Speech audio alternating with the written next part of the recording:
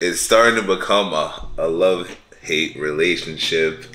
Okay, no, it's not getting that dramatic. I still love it, but this overheating issue is starting to get a little crazy because, I mean, we got for those who got the GoPro 10, we got it because we wanted to max out the settings. We wanted to really start shooting with the 5K option, you know, the 4K 60, the 4K 120s, all of those nice high frame rates. But it comes with a price, and I was the first ones that immediately, once the release date dropped, I was already at Best Buy looking crazy. Give me the GoPro.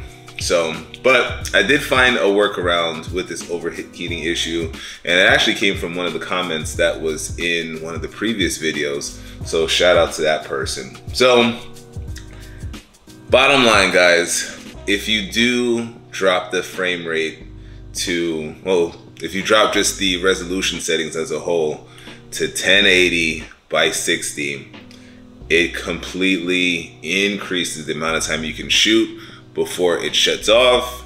And honestly, it barely even got warm when I had it on those resolution settings.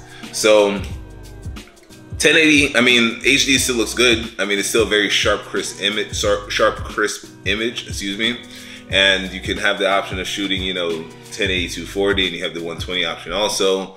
But, the reason we got the camera was because we wanted to shoot it. I mean, if most content now, I mean, everyone's pretty much shooting it at 4K, especially if you're putting it on YouTube. If you have the 4K option, more times than not, you are going to want to shoot in 4K and export it in 4K. It definitely has a crispier image to it.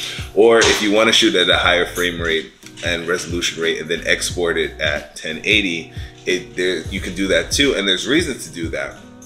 But now shooting it at just only 1080 alone, like I said before, the image still comes out great. Now you can shoot as much as you want. Pretty much I was at jiu-jitsu and I just let the camera just go. I just wanted to give it a test and see what happened. And the battery honestly died before it overheated, before it shut off. So there's still issues in there, yes, and I still hope there's still a firmware update somewhere down the line, because it's still an issue. It's still something that needs to be resolved. Yes, okay, it doesn't overheat and turn off, you know, but the battery still dies pretty quickly, even at the 1080-60 settings. That was another thing that I noticed, like, okay, even though I have it at a lower resolution, I'm not getting a lot of juice out of it still, in comparison to if I was to have it at 4K 60 and then, okay, you know, let's shoot and see what happens. Like, I'm expecting the battery to die pretty quickly. So I definitely got well over an hour of shooting time before it honestly just died. And I did have hyper smooth to set to high.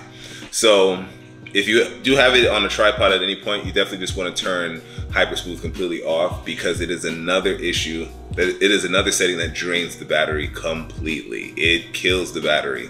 If you have boost on, forget about it. Like, even if you start to scroll and you look through the different settings, it will say, if you have it on hyper smooth, I think it's just standard, that okay, you're gonna increase your battery life. So they already know if you put hyper smooth boost on, it's eating the battery. Like, it will drop it probably about 25% instantly if you have it on boost. Like, it will show you like, nope, we're just gonna eat this real quick. So if you have any shots to where you're not moving, you're not doing anything where it requires any sort of movement or adjustment like that, and it's on a tripod, definitely turn hyper smooth off. That's another tip that I can give you guys that will definitely increase the battery life, right? So we kind of got a workaround with the overheating.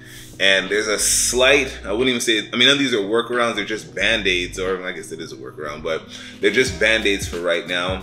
If you want to increase your battery life, you definitely want to turn off stabilization at any cost, or try to keep it on standard to high depending on what you're doing. Unless you have 3-4 batteries in the tuck, don't put it on boost and expect to get much footage out of your day. Trust me, it's not gonna happen.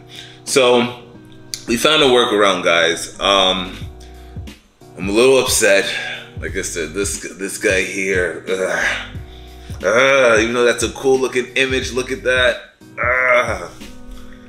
Yes, we found a workaround. It definitely, once again, it never overheated to the point where it had to shut off. We were good.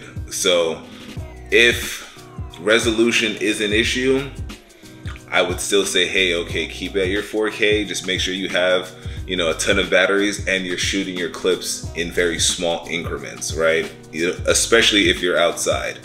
Okay, if you set it to the 1080, you can go ahead and shoot all you want. You're good to go, but you still have to worry about just battery drainage, you know? So with that, if you are outside, chances are you're gonna have stabilization on, but at any point where you can turn it off, go ahead and turn off stabilization, period.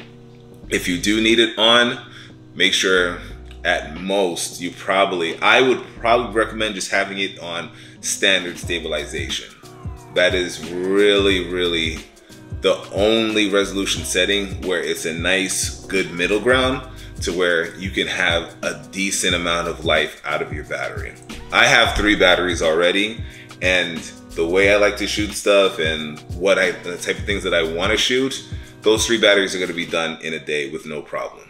And I'll do a video on which battery pack I actually picked up and what that's been looking like. So we're gonna figure this out. Look, I know the firmware is gonna come, like it has to. There's too many complaints. There's too many videos going out talking about the same thing, and it is a thing.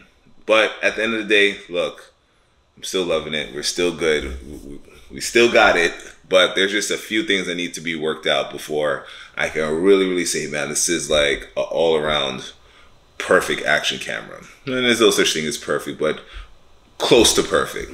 We gotta get this battery thing. I mean, it has to get fixed, because most of the time, hey, if we're doing any action cammy stuff, any fun stuff, cool stuff, we're not really, you know, close to anywhere to where, all right, we could just go ahead and just swap batteries out. And it shouldn't be like that. I shouldn't have to swap a battery out in 20 minutes, you know? Come on. All right, let me get out of here. More videos are on the way. Appreciate you guys. Real quick, you already know what's coming. If you haven't already, hit the like button, hit the subscribe button. Appreciate the love on these tech videos. If I knew you guys wanted to see this, I'd have been doing this a while ago. All right, I'm out of here. Peace.